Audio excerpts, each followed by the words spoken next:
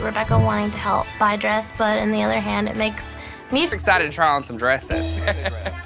What is our budget? 10,000. All right, let's shop. Oh, what about that one? Way too plain, not me. We're gonna do a little bit of a wiggle and a jiggle, darling. Okay. Like you're on an exercise bike. Okay. Perfect, thank you. Really nips in my waist, and it's really nice on my hips as well. I think maybe I should take a nap. What do you think? Go ahead, I'll pick out the dresses. Sorry, Monty. It doesn't make Gigi's eyes light up. We want to see. Well, her yeah, it come made out everybody in go to bed. I feel like that lace overlay is just delayed. Oh. There's no way I'm letting my sister go down the aisle in that. Number 5, Parisian bling versus minimalism. A good bridal consultant is skilled in managing even the most demanding bridesmaids, who can sometimes have strong opinions and preferences when it comes to choosing the perfect wedding attire. Brides-to-be often bring along their closest family and friends to help them find the dress. But this can sometimes result in conflicting viewpoints that can add stress to the already overwhelming task of planning a wedding. I really want long sleeve lace. And I'm wearing these boots. I don't think so. I'm not a fan of these boots. Maybe not these boots, we may have to get new ones. I've known Colin forever. We went shopping together. Excited to try on some dresses. What is our budget? 10,000. All right, let's shop. Oh, what about that one? Way too plain, not me. In this clip, the bride expresses her preference for a dress with long sleeves and white boots. However, her friend Colin Kilpatrick disagrees and advises against the boots, potentially causing tension and disappointment for the bride. The bride values Colin's opinion greatly, as they have known each other for a long time and often go shopping together. She wants to make sure that Colin approves of her outfit choice for her big day. With a budget of $10,000, the bride continues her search for the perfect dress, but Colin's taste clashes with hers. Colin insists on glitter, bling, and shimmer, citing Parisian fashion as his inspiration. What about that with the bodice? Do you like that? No, no, and no. We are from Paris, maybe not Paris, France, but Paris, Tennessee. Eddie and I do have the same taste. It just takes a little bit to get her. I love it, and I love the timelessness in it. On the other hand, the bride may have a different vision for her wedding day, and she struggles to find a balance between Colin's preferences and her own personal style. October in front of our house would be ideal. I don't like it. I love the train, but it's a little bland in the front. I don't want her to look blah. I need a little bit more bling. I have to have some sort of jewels, something that's gonna make her shine when she walks down the aisle. I love it with the belt. Is that enough? I don't think so. Everyone is agreeing about the dress except Colin. Yes, we need some bling. As the bride and Colin discuss various dress options, the bride becomes increasingly uncertain about her choices. She feels pressured to meet Colin's approval and worries that her outfit may not be up to his standards. She wants to please her friend and make sure he likes her dress, but at the same time, she wants to feel comfortable and confident in her wedding attire. Just thought that the dress would be like, we are from Paris, and it might not be Paris, France, but... But you like Paris, France bling. Yes. I'm not sure. At this point, I'm not sure. This situation highlights how some brides may heavily rely on their bridesmaids' opinions and feedback, often feeling limited in their dress choices without their approval.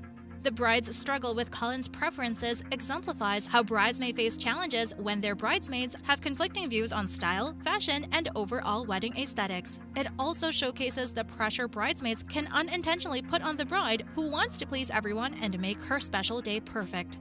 Number 4, Little Fashionista takes charge. The bride's young daughter has taken on the responsibility of being the decision maker, eagerly picking out dresses for her mother's wedding attire with great enthusiasm. This is the one that I want her to try on first. It looks beautiful. Little girl is running around trying to take over the store. Go do something about it. I do not do well with kids, you know that. How do we take this?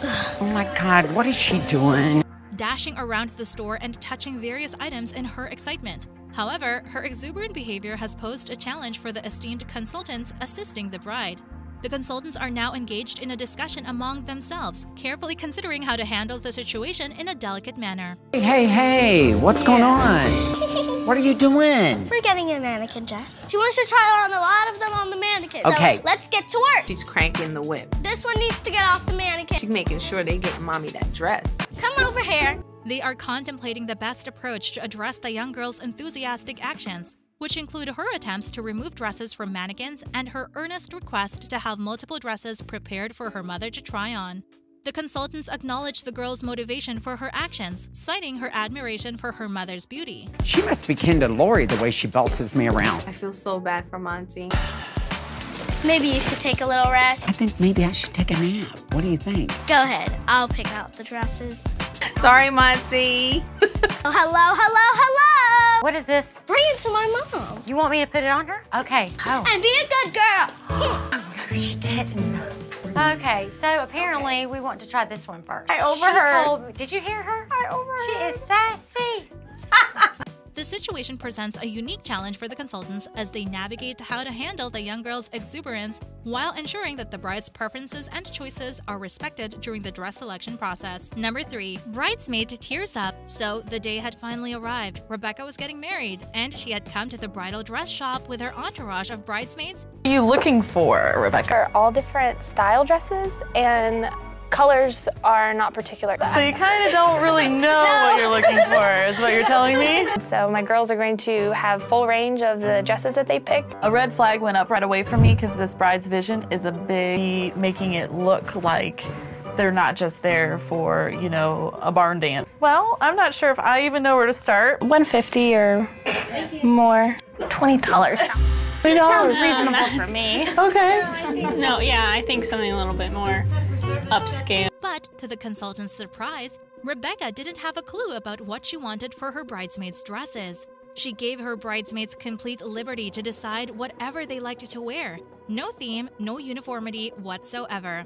The consultant realized that Rebecca's vision was a complete mess and gave her a reality check.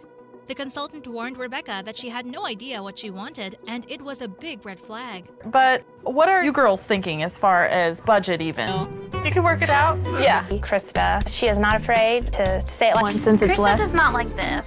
Be willing to try it on. All in all, the situation may have started with Krista feeling down about needing help, but in the end, it brought the whole group of friends closer together, and that's what friendship is all about, supporting each other through the ups and downs of life.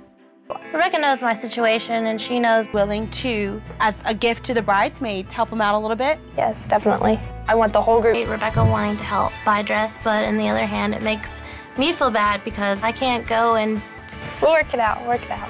I always do. There's no reason to feel ashamed. I feel loved. It does look very beautiful on you. Number 2. Fishtail fiasco. The bride's search for the perfect fishtail dress is met with unexpected challenges as she tries on a dress that appears incredibly tiny.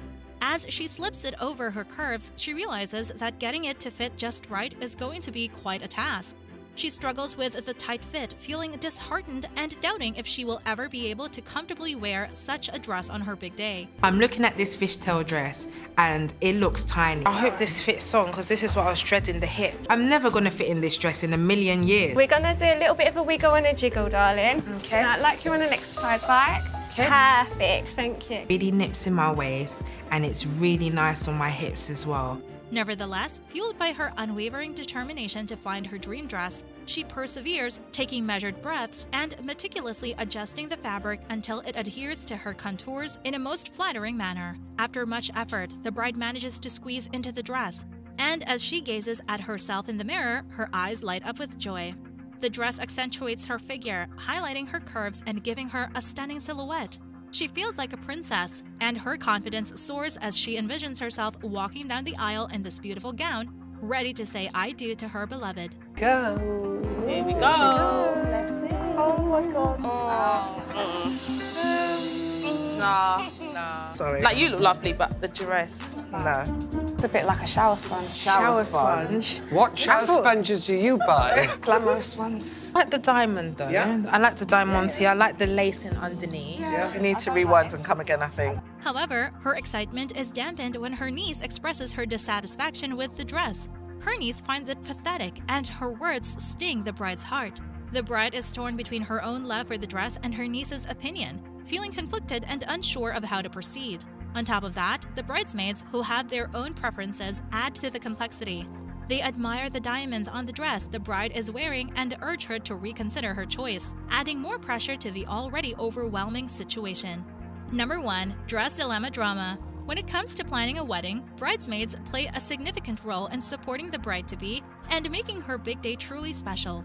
However, not all bridesmaids are created equal, and some can be demanding when it comes to the dress selection process. These bridesmaids are determined to have their say and insist on getting a yes for their preferred dress choice. Here she is. Look at you. Look at our girl. I don't like it. I don't like it. I don't like it either. I love this dress, surprisingly. I'm really enjoying this neckline, the gorgeousness that I needed. Let's see what the firing squad has to say. Their opinions can sometimes create challenges and tensions during the wedding planning process as they advocate passionately for their dress preferences. Amidst the anticipation of Marissa's wedding day, she excitedly unveils her first dress choice to her bridesmaids. However, to her disappointment, the bridesmaids express their disagreement and do not approve of the dress. Despite their negative feedback, Marissa remains unwavering in her love for the dress, and even the consultants at the bridal boutique are thrilled with how it complements her figure. The bridesmaids, however, feel that the dress falls short in making Marissa look truly extravagant.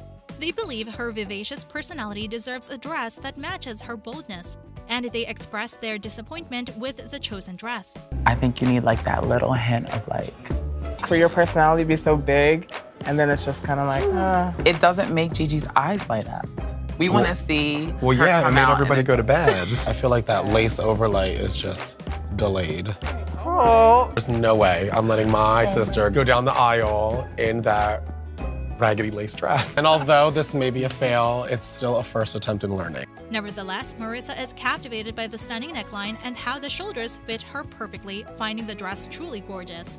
However, her friend, Jose Corrigan, takes a strong stance against the dress, stating that there is no way Marissa will be allowed to wear it on her big day.